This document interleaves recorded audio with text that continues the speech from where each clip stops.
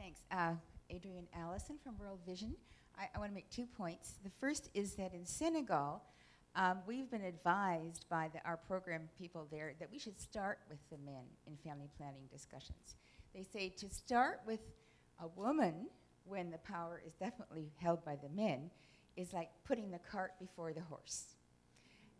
And yet I've never actually seen any family planning materials say begin with men. I think we maybe need to start a little bit of a revolution here, starting with men.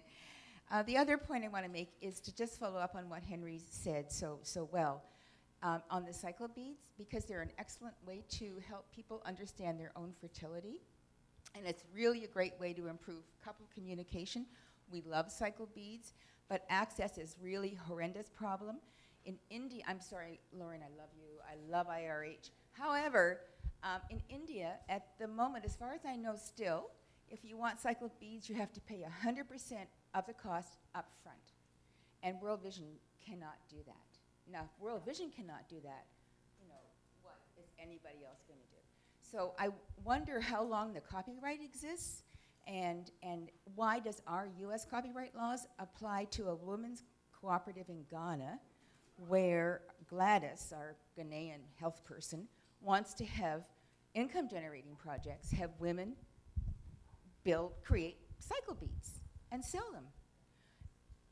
I do just want to say it's not about the copyright. It really is very hard to convince any manufacturing organization to even manufacture the cycle beads. One of the issues is that they are not a resupply. So while it's a positive for family planning commodities, because she does not have to come back and get a second dose, it is an issue for business models because it's a one-time purchase. So it's very hard to convince business operations to say, to really invest in something like this and to put in those upfront costs. No, but that's not small income generating. Women's groups is a wonderful enterprise for women's groups. Okay, yeah, no, I do recognize that it's easy for local women to make the beads. I just do want to emphasize the point that, you know, without the quality control, it really discredits the method if there was a mistake. Not necessarily at all, actually. I know you have to. These are some of the growing pains of technology, as I see it.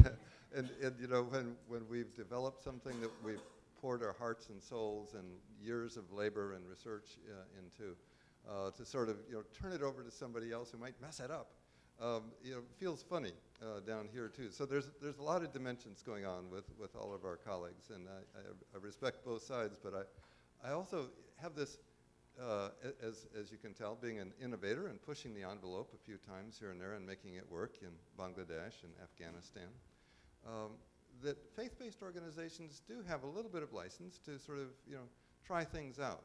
And I think this might be a time for trying a few things and taking a careful look-see that we don't do any harm. You know, the quality and getting it messed up is a real concern. But ways of looking at it that might be a little bit outside the box. And we are collectively creative people. I just want to mention that because I'm just thinking in family planning, this has been the issue. For example, for a long time, you know, only doctors could insert IUDs. And then way back in around 1960, I think, when, was it Alan Ross was in Thailand, and Alan Rosenfield, pardon me, and they had, you know, only like 400 distribution units. And so then they tried nurses, midwives actually, who could deliver babies. And it turned out that midwives could do as good a job of inserting an IUD as doctors. And so they went in 1 year from 400 to 4,000 service delivery points. You know, this issue about quality control, I would say, okay, let's do some studies.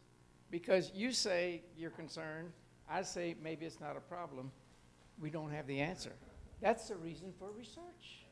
So you get some women's groups to make these things around the world. You give them a manual and all this, and you talk about quality control, and then you actually look. And it's a researchable question. To me, it's not the matter of me arguing with you.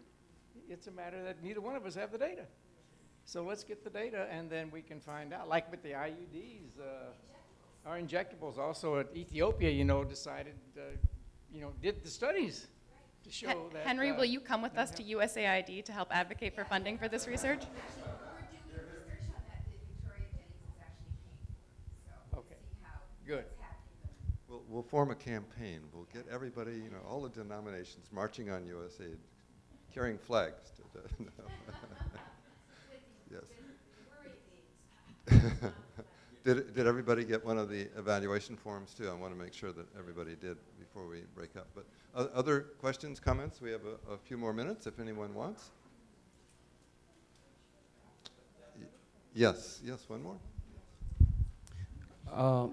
This conference is very rewarding. I keep talking because my country, where I come from, Liberia, the poverty rate is very high. It's because people are not planning.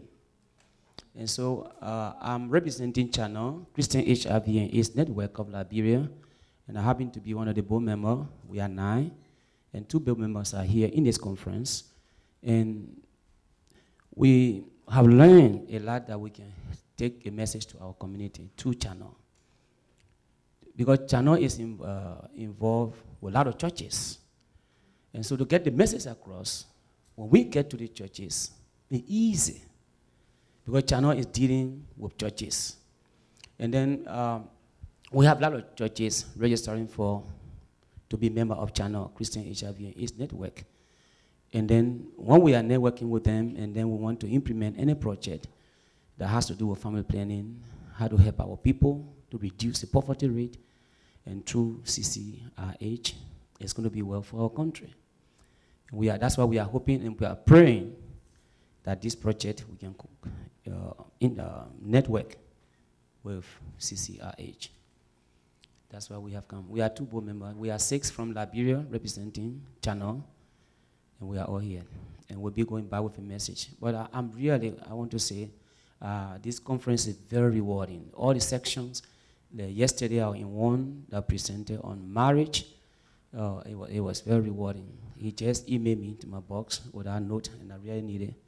We need that. And this presentation this morning too, we need it. It will help us. The next conference is going to be, you have a good result from Liberia. I promise that. God bless you. In Jesus' name. God bless you. And you have blessed us with your words. Thank you so kindly. Yes.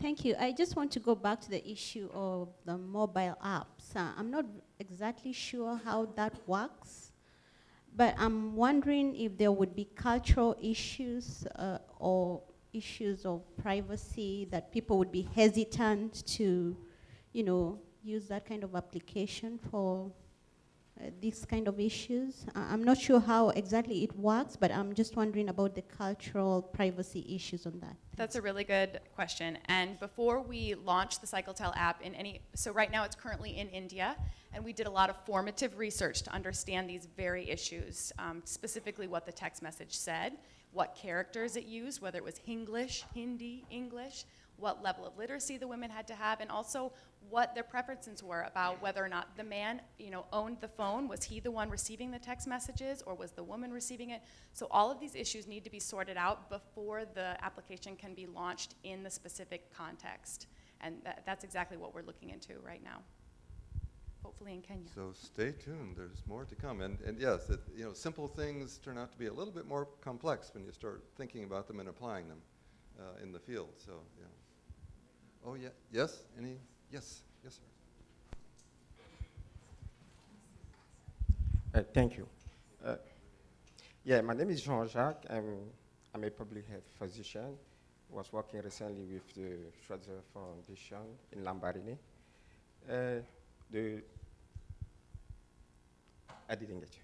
Yes. I say my name is Jean-Jacques. I'm a public health physician. I was working until recently with the Schweitzer Hospital in Lambaréné. My question is to Lauren. I was wondering how much cultural belief interfere with the SDM.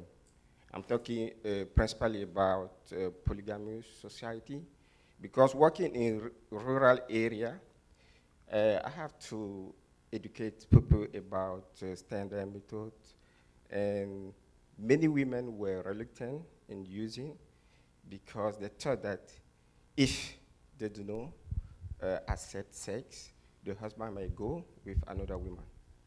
And many of them was really reluctant in using the preferred pills and all. Yeah. No, I mean, if the couple has that particular issue where the woman cannot refuse sex, then the standard days method would not be appropriate for her. I mean, we do encourage that if couples can negotiate and use condoms on fertile days, then they should go ahead and do that. But if that's not an option for her, then the counselor should be providing her another method that works well for her. Definitely.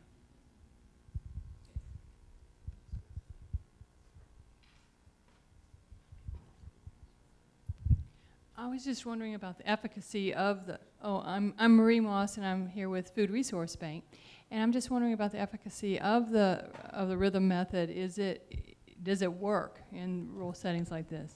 Sure, and I have plenty of information for anyone who wants to take some of the hard copies back, like the peer-reviewed journal articles and whatnot. I do want to first make a distinction between rhythm method and standard days method, because for a method to be modern, it needs to be scientifically tested with clinical trials and whatnot. The standard days method has had that rigorous research. Rhythm method has not. So the effectiveness of the standard days method with perfect use is 95%. But as with most user-dependent methods, the typical rate is lower. It's 88%, which is roughly comparable to that of pills and condoms as well. Yeah, in the US, for example, the pregnancy rate for pills is 8 women out of 100 in the first year. With cycle beads, it's 12. With the condom, it's 16. So it kind of actually fits in there pretty well. This is in typical use for those of us who are not perfect in following the rules. Yes. Okay, are we ready to close? Great. Well, thank you all very much for a great session, and thanks to our 3 speakers who did a great job.